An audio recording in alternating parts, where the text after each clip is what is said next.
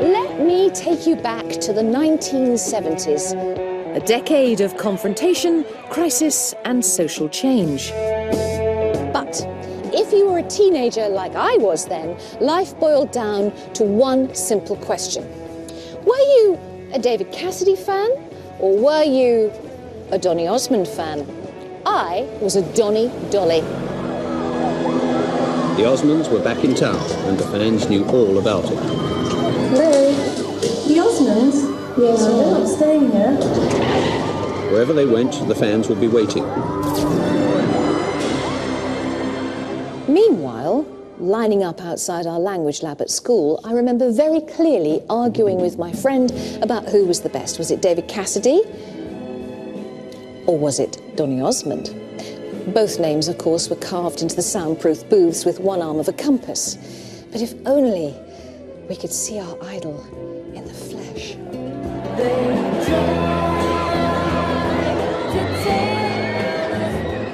Fern. Donny, How are you? pleased am I to see you? Oh, it's so good to see you too. I'm bringing you back in time. I know, this is just so surreal. This is the actual window. This is the place. I'm standing right there, Fern. Waving it up. All those fans out there, they're screaming. Such a great time in my life. Donny Osmond was pushed in front of the camera, aged 5. Don't you cry. You get out there and do it. As the biggest teen idol on the planet, he sang to hysterical love-struck girls. Crawling over cars, pulling off windscreen wipers, they were rocking the coach. It was absolutely terrifying. But the teeny boppers grew up. And Donny spent 10 years in the musical wilderness. The teen thing is a very narrow window. It's the next one and then the next one. My past has no relevance to what I'm doing right now. It's going to be difficult? I don't think so. There were times where I felt like, you know, back off, leave him alone. He won back fans against the odds, but battled for years to escape his childhood demons. I hid it well, but I was dying inside. Throughout, he stuck to his Mormon faith, though at times he doubted. I remember looking at myself in the mirror. I said, you are such a hypocrite. It's me too. But this year, he's celebrating 50 years in show business. Many times I've been alone. And I wonder how he now views those years as the most famous teenager in the world, and how he not only survived, but has grown to embrace his past, present, and future. You just released your 60th album. Can you believe that? It's personal and it's nostalgic and it's sentimental and... It's all of those and more. Yeah? Because it's my life. That's why I called it the soundtrack of my life. Every song has a significant story. For instance, My Cherie Amour was the first 45 I ever bought. And it's the first track on the album, isn't it? First track on the album. It leads it all off. I think we need to go and sit down and have Let's a chat. go sit down. Let's do it. Yes.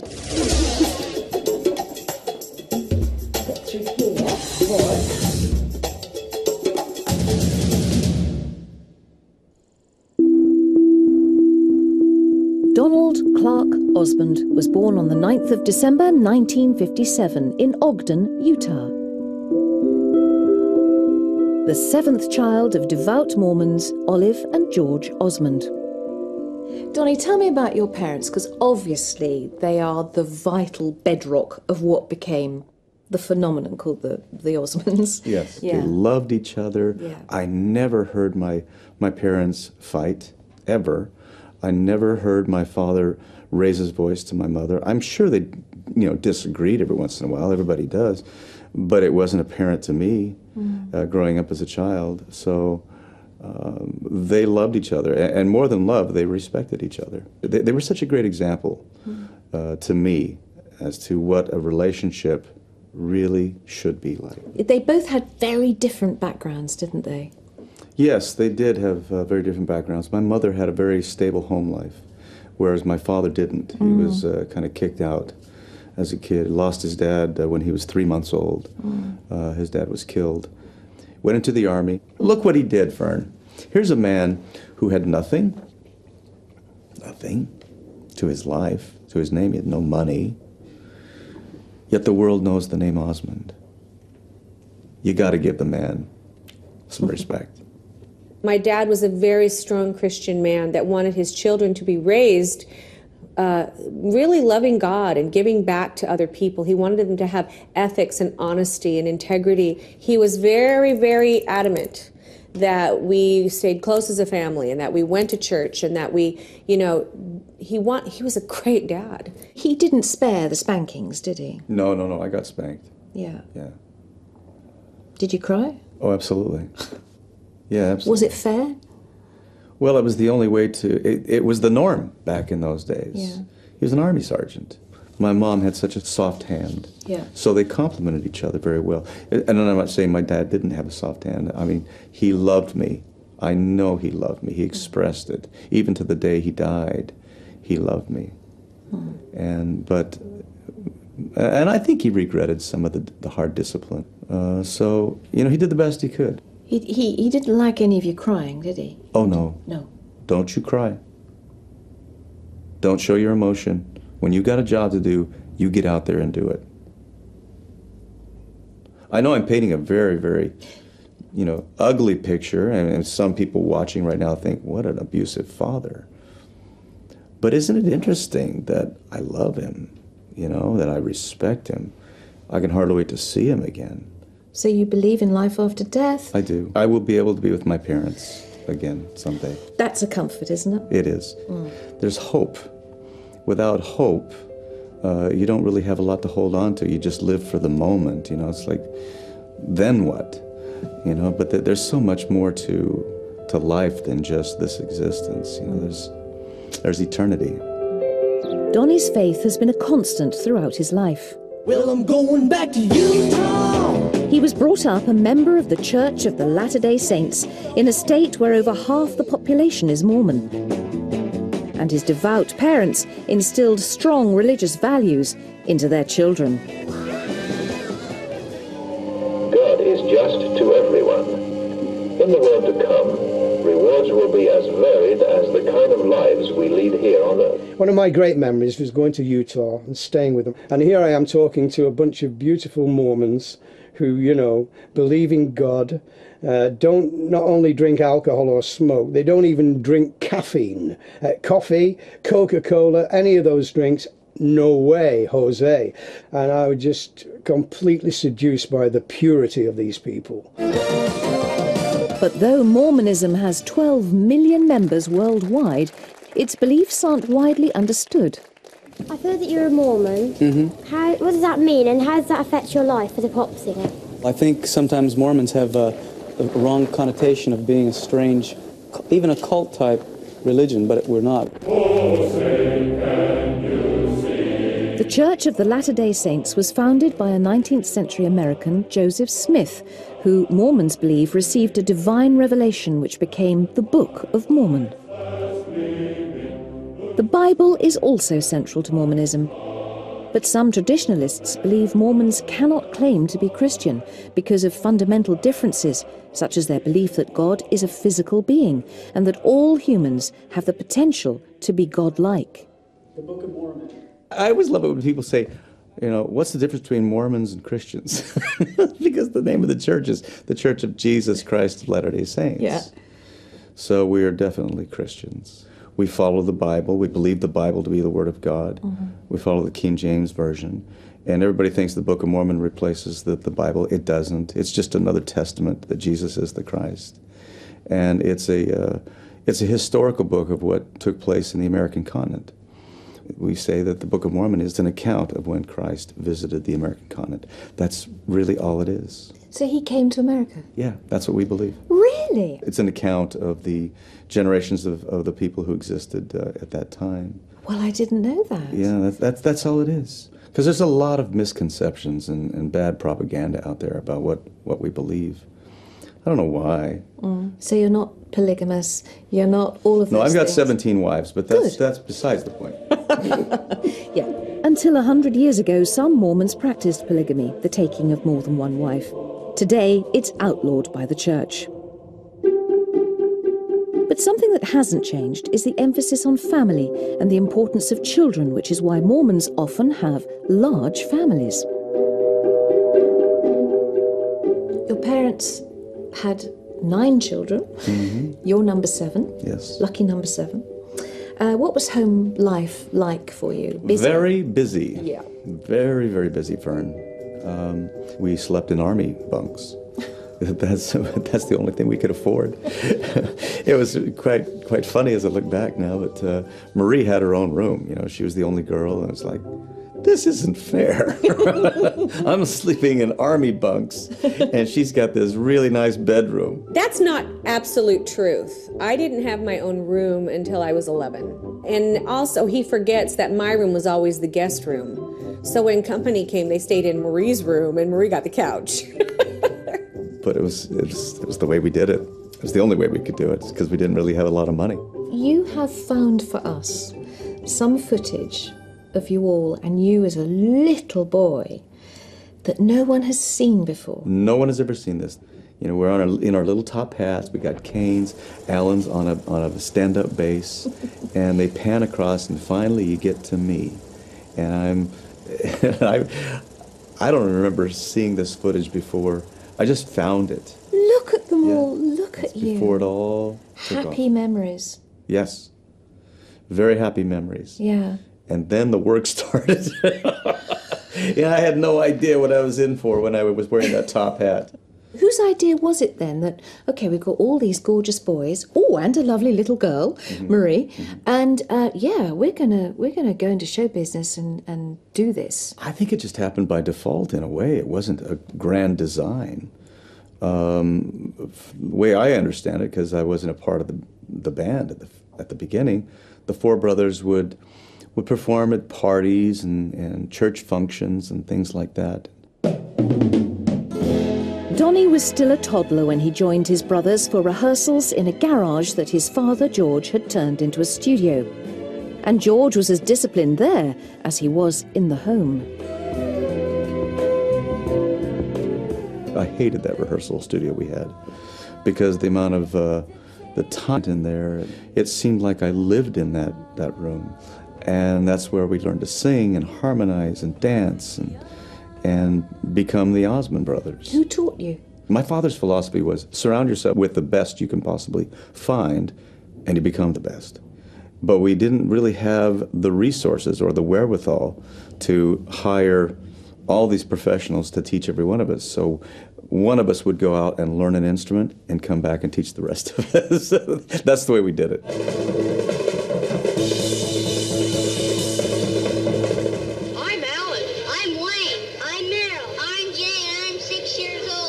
It was Donny's 4 older brothers who got the first big break into show business on a weekly television variety show hosted by star crooner Andy Williams. The Osmond Brothers Quartet, we love to sing you back. So hello to everyone. Hi there. And that's where it all began. And Andy said, do you have anybody else at home? He says, well, we have a brother named Donny. You mean you have a brother? Yes, sir. Well, where is he? Is he here? Yes, sir. I was sitting with my father. He said, okay, now go down there and sit on Andy's knee. And I had no idea how many people were watching. What is your name? Donny. Donny? Yes, sir. Well, how old are you? 5. And I came on and sang, and as they say, the rest is history. Yes, sir. She's the neatest and also the sweetest. Yes, sir. That's my baby now. I don't mean maybe. Yes, sir. That's my baby now. Oh, you know. Yes, sir. That's my baby now.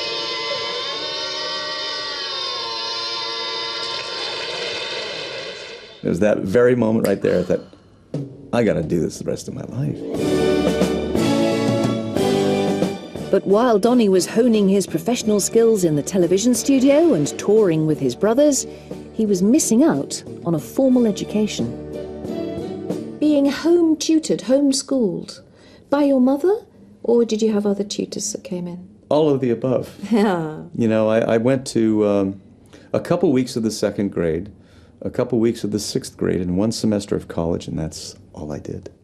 When you did have those brief moments in school, real school, it must have been hard to suddenly find yourself with other kids. Boy, you're so perceptive. Well, not really. But No, you really are.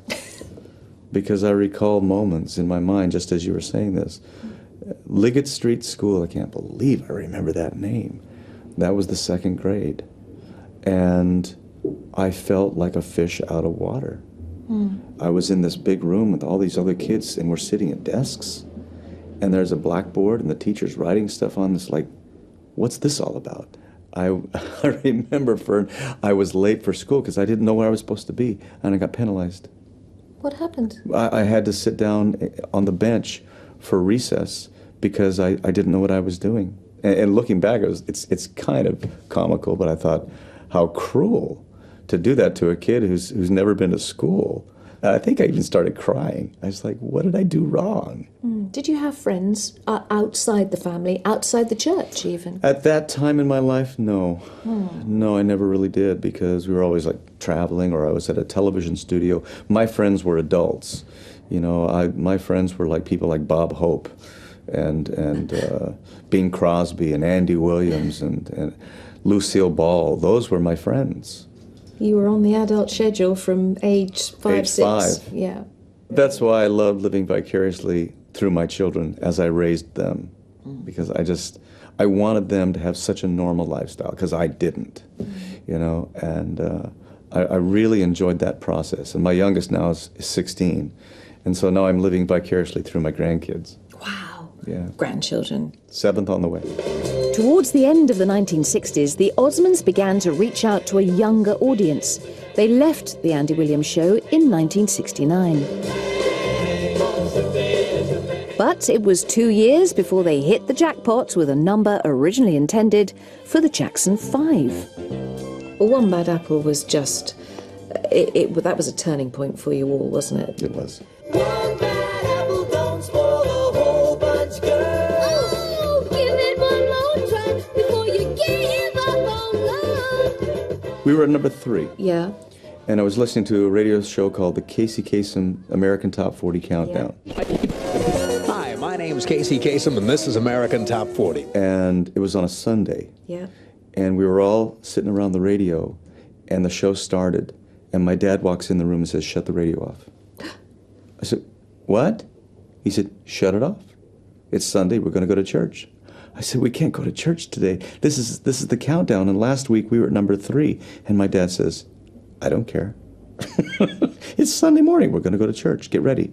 So we shut the radio off. This is American Top 40, where every week we count... We were off to church, and we're dying. So we ran home as fast as we could after it was over, turned the radio on, just as Casey announced the number 3 record, and it wasn't us. Oh. We're up to number 3 in American Top 40. It's Lynn Anderson and Rose Garden. I beg your pardon. And then he announced the number 2 record, and it wasn't us. So you thought... I thought, when we dropped from 3 when we were at church. Yes. And then when he said, and the number 1 record all across the U.S. With the new number 1 song in the USA, here are the Osmonds. As the Osmonds. Dun, dun, dun, dun, yeah! And we just started screaming. We just thought, no, this can't be. We couldn't have jumped from 3 to 1, but we did. It moved them into another era of recording, not just being Andy Williams background singers or the cute little Osmond boys. The Osmonds were now pop stars, and at their first concert they got a taste of what that might mean. Let me out. I remember the lights went out, and we entered stage.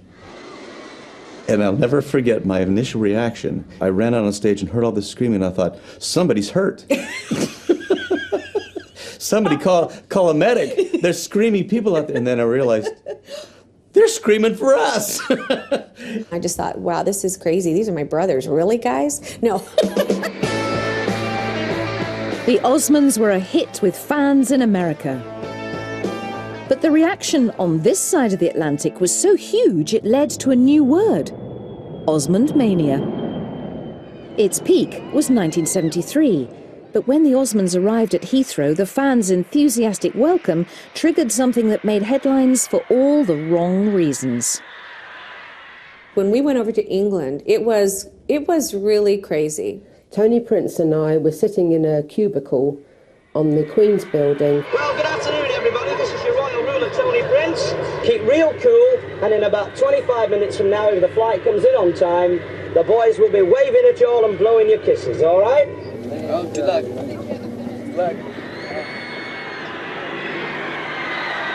We were all standing there at the airplane, you know, and waving, and all the balconies were full of the girls.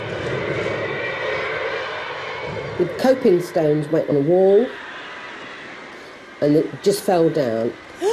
And it took my breath away. And I said, look, I saw the girls fall.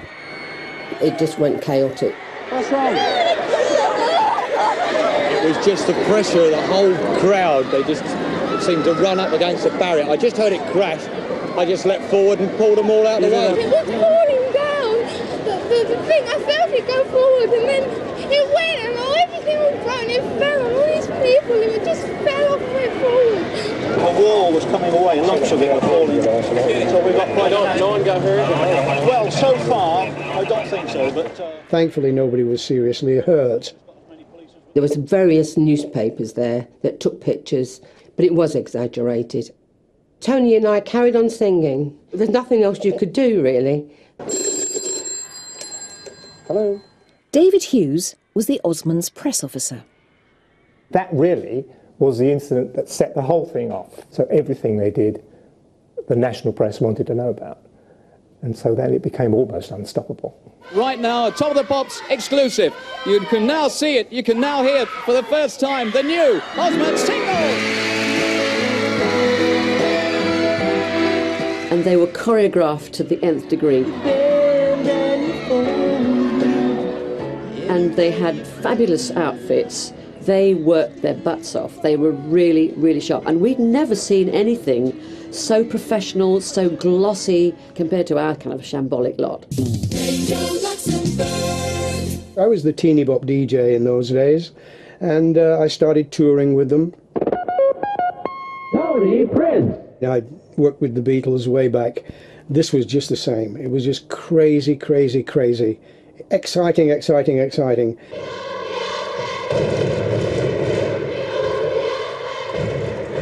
The first concert on the 1973 tour was the Bellevue Stadium, Manchester. Have you got a ticket to see them? Yeah, How much did that cost you? £2. Can you afford that? Yeah, I can afford anything for Donny. I'm getting on that stage, I just thought I'd tell you. So talk us through that. You arrive in a stadium, you're all on stage before the crowd come in, setting up, you're all plugging in your keyboard and sort of going, what do I do with this? Sticking it all in. Getting ready, what's the routine of getting ready? Did you have a group hug, prayer? Yeah, we usually, prayer before we go on. And, just before I went on, I remember the butterflies. The butterflies would come thinking, okay, I know what's about to happen here. And we'd go out in the dark.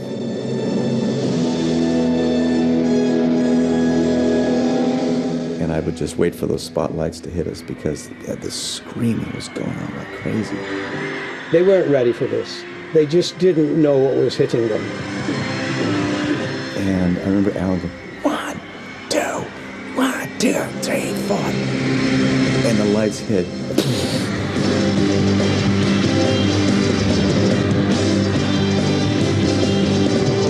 And I was playing the keyboard. Ba, ba, ba, ba, ba, boom, boom, boom. And I looked out in the audience and people were crying and pulling their hair and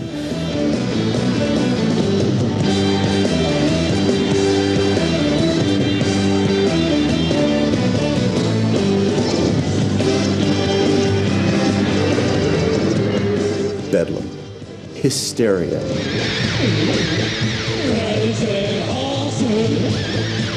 It just got out of hand. The security couldn't handle it. It was chaos. These are 5 nice boys with a nice mum and dad. What is going on? Girls were fainting, trying to get on stage. We had to stop the show. You know, we've got to move back or else we're going to stop, okay? Please, everybody move back. Can everyone please move back? Please move back. I had to, you know, appeal to them. Come on now, calm down. It's time to calm down. The ones who are standing up at the front who think they love the Osmonds. You can't love them if you stand up. If you love the Osmonds, go back to your seats, or else there won't be a show. Do you love the Osmonds? Well, go and find a seat. And yeah, they did calm down. They knew there was not going to be a show if they didn't, and on we went. This was the man responsible for it all, you realise that? He's to blame for everything. Yeah, if there's any blame, I'll take it. I'm thinking, this is awesome. You loved it. Oh, I loved every second of it. Getting in the car trying to escape after a concert with Donny, sweating, you know, they hadn't even got time to change. Straight out the back door, into the limo, into the van, and out you went. The Osmonds were all teen idols, but it soon became apparent that one of them was getting most of the attention. The big focus was Donny. You know, he was the heartthrob. He was the one that everybody was really screaming for. He was the one that everybody wanted to marry, of course. How did your brothers react to you suddenly, obviously emerging as the boy they were getting screamed for? Thank you. Thank you. But Oh, yeah. You moved forward. Yeah. No one could hear. Hi, I'm Donny Osmond. It's interesting because I was a very shy kid growing up. So it was a juxtaposition of this ego wanting to tease the girls because I was loving it. I just love these British girls. I mean, one day, you never know, I might marry one and take her back home. And this shy kid saying, no, I just want to be part of the band. And it was kind of a dichotomy for me because I had both emotions going on at the same time. I thought it must have been difficult. It must have been hard for the other brothers. It must have been really tough for them to see him out front. So you take one. Now, are you a very close family, or do you ever fall out with each other? Oh, we hate each other. No, we're very close. You bet. Together. We're very close. I wasn't a part of the original band. Jay had all of the attention. Yes, because he was the baby till He you was the turned baby, up. yeah. He was the one getting all the attention in the Andy Williams show, and then I come and steal his thunder. He and I have had some really interesting conversations about this. Yeah? Yeah, it was very hard on him. Very hard on him because he had to back out of the spotlight. And it was hard on Merrill because Merrill was the rock and roller. He was our singer. He had a great rock and roll voice. Yeah. And it was my teeny bopper career that kind of squashed all that. It was very uncomfortable. You know what we haven't talked about is Puppy Love. I've heard of that song. And they called it Puppy Love. Oh, I guess they'll never know. Roger Holt was the Osmonds' record promoter. I saw in rehearsals Donny singing Puppy Love. And I thought, God, that's amazing. And I was with a journalist who went, ooh, that's awful, Roger. I released it, and it was #1 for 5 weeks. That song was a turning point for you, wasn't it? Yeah. In a good way or a bad way? It was a good way. I mean, who in their right mind wouldn't want to live my shoes during the Puppy Love days? Come on. Osmond mania had become Donny mania. His face now adorned every teen magazine, with plenty of merchandise to satisfy the most ardent follower. Donny was an absolute gift to a teenage magazine in terms of circulation because once we started doing the double-page centre pin-ups, and then over 3 weeks, the magazine sales took off from 600,000 to over 1 million in under 9 months. When the Osmonds World magazine was launched, Tina Mackenzie was its very first Fan of the Month. I just liked the Osmonds since I was about 11, 12. Puppy Love came out, and then I thought that was absolutely brilliant. So I started following them and every movement they made. And I had posters all over the walls. Well, my husband thinks I'm totally mad. For the fan club, it was a struggle to cope with the demands of the fans. We had 168,000 members, which was equivalent to the Beatles. Oh, look at all this mail. I had an opening department, I had a dispatch department, I had a newsletter department and a merchandising department. I couldn't get out my front door for sacks of mail. You'd get loads of cakes sent to you, you know, and when they arrived, they're all a mess, all squashed up. Ooh, Donny, what's that? Well, it was a lemon meringue pie. The funniest one was when that girl put herself in a box and posted herself to us. Oh, come on. Can you imagine somebody doing that? So there you are, young teenager, teen magazines, you're on the front cover of everything. Oh, what's Donny's favourite colour? Purple. Everything purple in the world was sent to Donny. My bedroom had purple walls. What's Donny's favourite food? Pizza. They did drink 7-Up.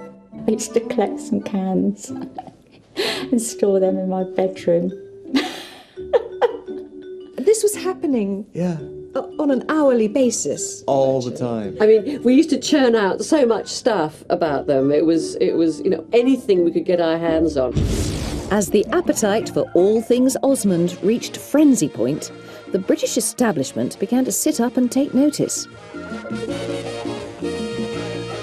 The BBC even televised a debate on the subject of pop hysteria. Good evening. On Tuesday this week, I think I heard what must have been the loudest noise I've ever heard in my life. Just listen to it for a moment.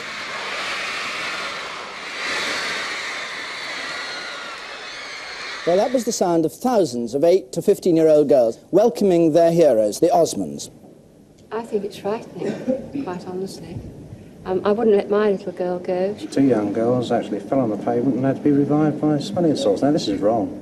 We've got the Osmond fan club secretary you are, aren't you? What do you say to that sort of argument, that it is dangerous? Men do it every week. Saturday afternoons, they all go and watch football matches. Do you remember watching that debate? I remember that debate. Did it make you laugh or were you worried? I was having the time of my life. I thought, they're debating, am I really healthy to be in the UK because of what I'm doing to these young girls? And I'm thinking, this is so cool. You know, but then I was kind of confused. I said, well, I'm just getting up there and singing. You know, I'm just doing my thing.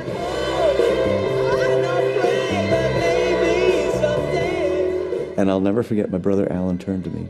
He says, don't ever forget this moment. And I never have. Someone help me! Help me! Help me, please! And the reality, of course, was that actually you were harmless. You couldn't meet any of these girls, could you? I did. These were the girls that you'd pulled out of the audience? Mm-hmm. What did you do? We'd go backstage and I'd get a picture with them. And that's all that happened. I was a good little Mormon boy. You were a good boy. Yeah, I was a good little Mormon boy. And I would look at all these pictures and dream. Think, oh, they could be my girlfriends. Being a good little Mormon boy meant celibacy before marriage and following rules laid down by his devout father. So Donny doesn't date yet? The boys don't date till they're 16. I'm 16 now and I'm dating girls. When you did go on a date, though, what would be a typical date with you? Oh, just any typical day, you know. That was just a normal kid. I love you too. Cinema? Ice cream parlour? Oh, sure. I go out to dinner, movie, you know, and we would just make out. Well, hang on. Okay, you need to translate for me. Making out is... Kissing. Just kissing. Just okay. kissing. We didn't go any further than that. Donny's behaviour was governed at all times by his faith. Mormonism was very much part of the Osmonds' image. I think a lot of the fans thought it was something that kept the family together, and they looked upon it as being something that was really lovely. Many children have joined the church and brought their whole families in since we've been in the show business, and it thrills us to death. Whatever your view of their religion, you could not fault their positive attitude to life and to everything. That's a good role model to look at. But not everyone thought Mormonism was good for business. I tried to keep religion out of it. Not that I was against religion, but I just felt it was better to keep it out. There was the feeling if there was a kind of religious slant to it, it would be a turn-off. For Donny, the focus on his faith raised questions in his own mind. They were always interested in, you're a Mormon, what do they believe, and all this kind of stuff. And I would say, yes, I believe it. You know, I had no idea what I believed. So I said, yeah, I believe the Bible, and never read it. So I believe the Book of Mormon is another witness of Jesus Christ. I never read it. You know, I dabbled into it. And I remember thinking at 16 years old, I remember looking at myself in the mirror. I said, you are such a hypocrite. Did you? You have no idea what you're talking about. So I said, you better start now to find out who you are. And so I started reading the Bible, the Book of Mormon, praying, doubting, questioning. I said, here's a question, what's the answer? And I started just delving into it. That was a great gift my parents gave us, is to really make our own choices. My mother, she wasn't a Mormon because her parents were. And she would always say, go find your answers, because you can't live off my faith. You have to have your own. I have a very, very strong testimony of my faith because I put it to the test. And I believe in prayer. I believe there's a God. I believe I am his child. I believe there's a plan in life. And that we just didn't happen to be here. We have a loving Heavenly Father who watches over us. I believe that with all my heart. While Donny was examining his own beliefs, brother Alan was writing tracks for a new Osmond's album which asked all those big questions. It seems that there's a lot of confusion nowadays among, especially the youth. They're asking themselves these questions like, well, why am I here? I mean, where did I come from? What am I doing here? What's going to happen when I die someday? Well, this was our Plan album. We just released the Plan, and that was our attempt to answer those questions because we feel that we do have the answers. The Plan was released in 1973 at the peak of the Osmonds' popularity. It was an ambitious concept album. It's gotta be the last day. Which combined rock and roll with Mormonism. Gotta be the last days. But it was also the biggest commercial risk of their career, with tracks that were not what their teenage fans had come to expect. Billions caught up in revolutions.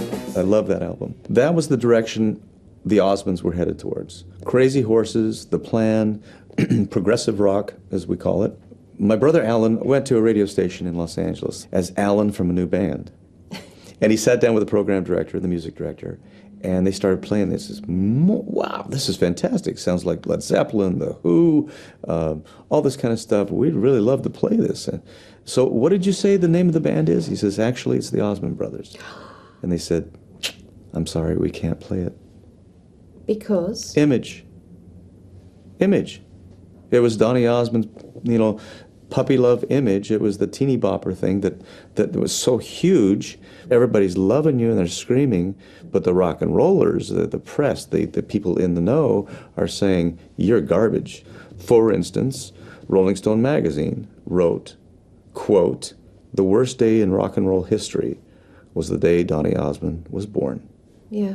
It kind of squashed where we were going as a band. That's what they said someday it would be. The Plan exposed the ever-widening gulf between Donny's image and the Osmonds' musical ambitions. But the family machine was about to work its magic again. In 1973, Marie Osmond emerged from the shadows with her first single, Paper Roses, which reached number 2 in the UK charts. At the same time, Donny and Marie stepped into the spotlight together.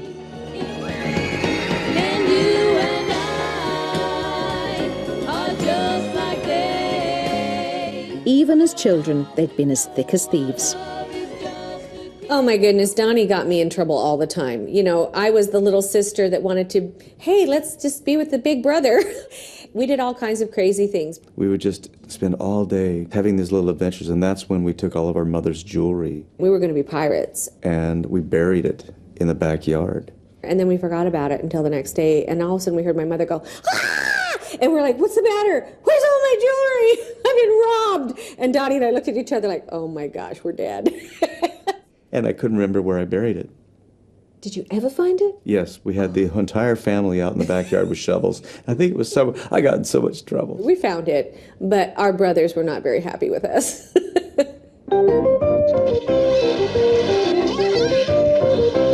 In 1975, Donny and Marie capitalized on their sibling chemistry.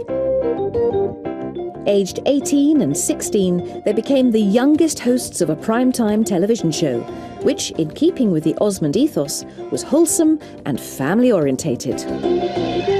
And the Donny and Marie show was just like massive, and so the budget was like, nobody's heard of these kinds of budgets for a variety show. And ABC, where they were just spending money right and left, and so we had this mentality, bigger, the better. And I think, Fern, it was a good thing. Couldn't say no. No, I don't want to do this massive television show. I don't want to be a big television star. Who's going to say that? The Donny and Marie show was very much a family enterprise. With Donny and Marie out front and 3 of the brothers producing. But behind the scenes, there were tensions building. Everything that now you and Marie are earning, does that all go into one pot for all of you to share out equally? So... You want to open that Pandora's box? Okay, do it. Is that what happens? So everyone can have a bit of a break. Mm-hmm. Thank goodness. Donny and Marie are out there earning some money now. Mm-hmm. That's basically what it was. And I don't think it was fair, because we were just like working our butts off. Donny and Marie shows, we had to memorize 250-ish pages of script in 2.5 days. And then, on top of that, we had all of our schooling to do. I can kind of sugarcoat this a little bit and say, everybody worked so hard. We couldn't have done it without them. Yeah. We couldn't. But it was, the wealth was spread so far that we really didn't enjoy the spoils of the work that we did. Mm. And it all would have been fine had we not lost everything. Oh. Because in 1980, we almost had to take out bankruptcy. What happened there? Well, you talk to 100 people, you get 100 different opinions. Here's mine. Right from the get-go, we did everything on a grandiose basis. May tomorrow be If you're going to do something, go all the way. If you're going to put on a show, put on a big show. The Osmonds were financially out of their depth. In 1979, the Donny and Marie show was cancelled when ratings fell. The following year, the Osmond enterprise collapsed with a personal loss for Donny of $30 million. Been daydreaming, helps to pass the time. But there was another reason for the decline in Donny's popularity. The teen idol broke his teeny boppers' hearts. Let's talk about Debbie. Debbie Glynn, you were, I don't know how old you were, 18, 19 when you met her, something like that? I was actually 16 when I met her. Oh, were you? Mm-hmm. Where did you meet her, in the church? No, she was dating my brother. Jay? Jay. So you nicked his job in the band and you nicked his girlfriend? Bada bing. Actually, Debbie Glynn was like the really hot cheerleader in town. And so Jay started dating her. We double dated, and we went to Elton John's concert. It was 1975, and he sat down and started singing Your Song, and something happened within me. That song just resonated, and I looked over, and I remember saying to myself, someday, I'm going to marry my brother's date. I asked her out, and she turned me down. Now wear my shoes here for a second. I don't want to sound pompous or egotistical or anything, but I'm like one of the top teen idols of the world. And Yes! I could pick up Say it! I could pick up a phone and say, you want to go out with me? I'm Donny Osmond. And yeah. And I called Debbie Glynn, and she says, no. And I'm thinking, what? And she says, no, I'm busy tonight. I says, well, okay, circumstantial. What about next week? She says, no, I'm busy that week too. She kept turning me down, so the chase was on. And that's what my single is about. Could She Be Mine? That's what my single is about. It's about Debbie. Could she be mine? Oh. I was about 18 and a half, close to 19, before she finally realized, okay, yep, I better marry this man. The wedding in 1978 involved a traditional Mormon ceremony promising union even beyond death. You and Debbie, of course, were married again in the temple. Yes. Sealed celestially. Yes. Would you? She was already of the faith. Yes. Would you have considered marrying her if she wasn't part of your church? If she was outside the church? I think so. I mean, I was so in love with her. But I would have foregone those wonderful blessings that I hold so dear. Are they different to the sort of vows that we would say? Well, yeah, it's not till death do you part. It's just the blessings of eternity, that we could be together forever. Donny Osmond, the teen idol, was 20, and his marriage sent shockwaves around the world. People were sending their cards back, and he's broken my heart, he was supposed to be marrying me. While Donny's attention had been on his new bride and his television career, he hadn't been making hit records, and now tastes were changing. And then the punk era came. So everybody was on to the next thing. I got married, and then you start your family life and everything, and it all went pretty quiet then. Everything just kind of went to a screeching halt. And it was very hard on him. It was really hard on him. I stopped the fan club 1979, 1980, because basically it wasn't really worth doing it anymore. It just went down. Please welcome our press conference guest this morning, singer and songwriter Donny Osmond. In the 1980s, Donny couldn't sell records or escape his teeny bopper past. How do you feel now that not as famous as you were in the 70s? Actually, I prefer it this way, because in the 70s it was quite hyped. It was just screaming and hysteria and things like that. Granted, I enjoyed it, like I said before, but now it's much more into the music, making the music, and being a serious entertainer and writer. His attempts to reinvent himself failed time and time again. Donny, I know that you hate talking about your past. Why do you hate talking about it? Why are you bringing it up then? No, come on. Why do you hate talking Because about my past has no relevance to what I'm doing right now. That's the main reason. it? But you are where you are, aren't you, because of what you've done? Fine, so are you. But we don't talk about your past. Now then, you were a huge success at the age of 14. In sporting terms, perhaps you peaked a little early, do you think? I don't think so. There were times where I felt like, back off, leave him alone. Times got really hard, and I depended upon the discipline that my dad taught me. It is going to be difficult to establish a completely new career, don't you think? It's going to be difficult? I don't think so. Everybody was so negative towards him, but he kept believing in himself. You have to just get your job done. No matter what you feel like. There were moments, Fern, when I was sick as a dog. Don't look at the face, listen to the music and get over that stigma, because it will take time to get over that stigma. I understand that, I realize it. You got to turn the other cheek sometimes, because you reap what you sow. You got to be kind out there, and because it will return to you eventually. And that's the philosophy that I've learned over the years. I read somewhere that when you were signed to Virgin to make a record, session men and people were laughing because it was Donny Osmond. Give me their names, I'll eliminate them. that presumably Okay, is... I'll be honest. If I was on the other side, I would probably laugh too.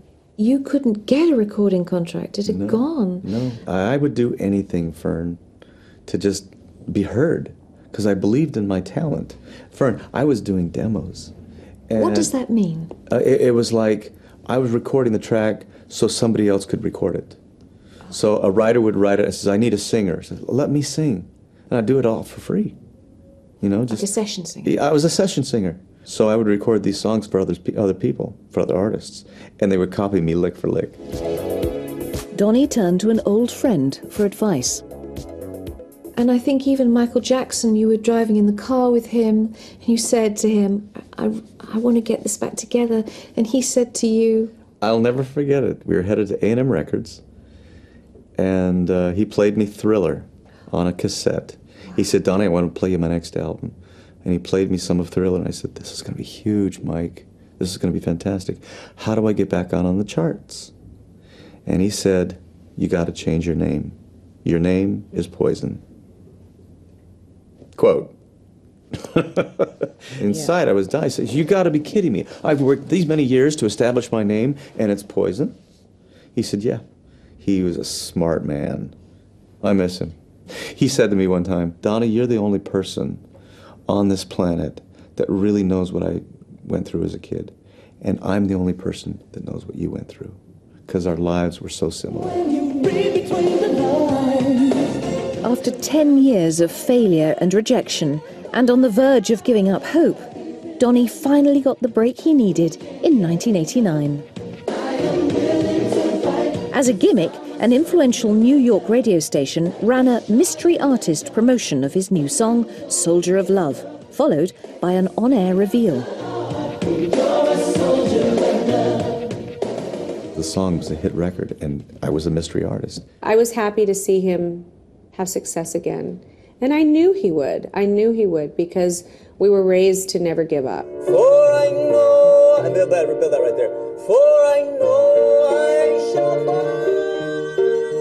Donny's name was back in lights, and in 1992 he took to the stage in Joseph and the Amazing Technicolor Dreamcoat. I closed my eyes. For the next 6 years, the show toured North America to sell out audiences. To see for certain. But the pressure of performing night after night began to take its toll. I thought it was just like, you know, everybody goes through this. Stage fright, everybody gets a little weak-kneed. All right, that's just what I'm going through. I didn't know it was social anxiety disorder. But at the time, you were using your entertainer Donny Osmond discipline. Mm-hmm. Not to show it to anybody. Oh, no, I hit it. I hit it well. Yeah. But I was dying inside. Close every door to me. Fern, okay, there were times that I had such panic attacks that I knew, in my mind, I know it's unrealistic, but you know in your mind, if I'm going to walk on stage, I'm going to die. Literally die. Really? I mean, it just kept getting worse and worse and worse and worse, till in 1995, it climaxed, and I couldn't go on stage. Close every door to me. And I think the thing that brought it to its climax was the fact that I lost my career, and I had to rebuild right from the beginning. And I am now doing a show where there's standing room only. And it is so successful that you can't get a ticket. Yeah. Now I have to be perfect. And I'll never forget, Fern, it was in Minneapolis, and they called half hour, and I started shaking. And they called 15 minutes, and I have to start getting dressed. 5 minutes of showtime, I'm sweating, I'm perspiring, I'm literally shaking. And my wife turns to me and grabs me, and she gives me the best advice anybody ever gave me. She said, why don't you do yourself a favor, and why don't you do that audience a favor? Why don't you go out there tonight and just be average? Do an average show tonight. She gave me license to make a mistake. She gave me license to just, you know, be myself. Fern, it was the best show I ever did in my life. I let the perfectionism go. And that was the beginning stages of getting rid of this disorder that I had. Once they figured out what it was, I think it was very helpful for him. And it's not uncommon. A lot of people have them. And especially in this business where everything is pressure, and we had so much pressure on us as children. One take Osmonds, we had to do everything one take.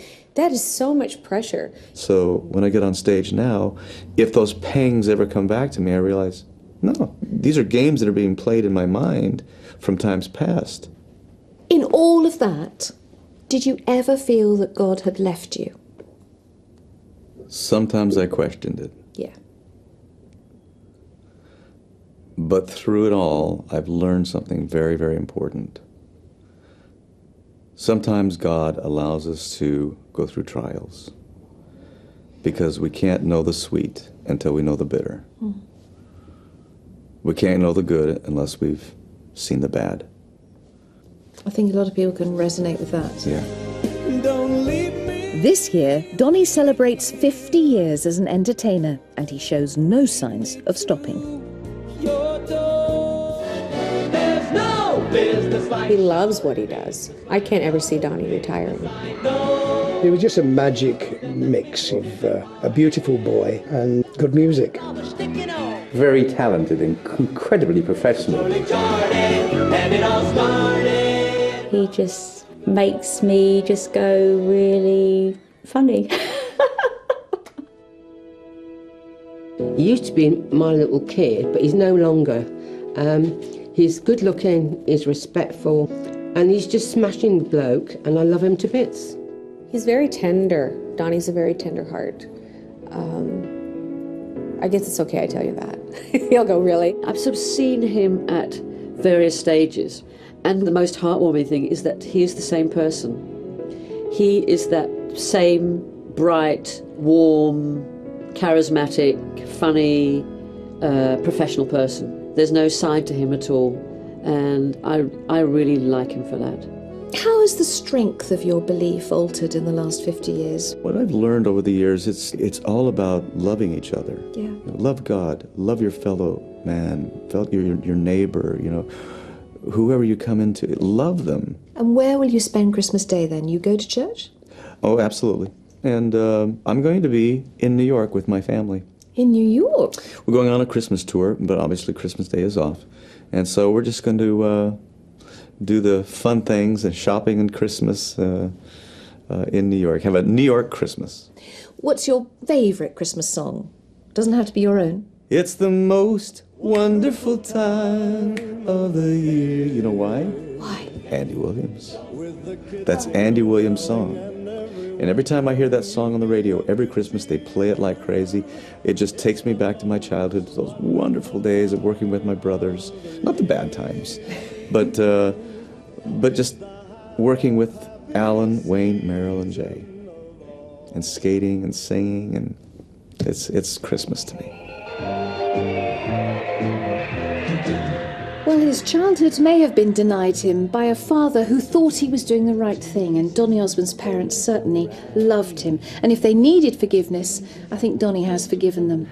But he's also a man who has known the heights of success and the depths of despair, and he's faced them both with tremendous honesty and managed to hang on to his faith.